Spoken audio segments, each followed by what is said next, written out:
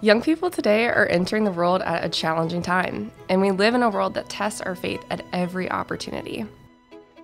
Preparing for confirmation, it's important to take time to step away, to go on retreats, to put the phones away, and have that space to just lock in with the Lord. Confirmation is this incredible gift that provides us with the strength and courage to witness to Christ and to be a part of His church. And confirmation only happens once, but we are called to greatness for the rest of our lives.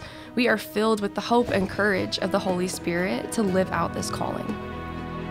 To all those who have received the sacrament of confirmation in the past, your call to greatness is just as fresh as when you were confirmed. You are still chosen. To all those soon to be confirmed, take courage, be bold that God has led you to this very moment and you are chosen. Let us all use the gifts of the Holy Spirit that we have received to make a difference in the lives of those around us and to be witnesses of Christ here on earth. Be sealed with the gift of the Holy Spirit.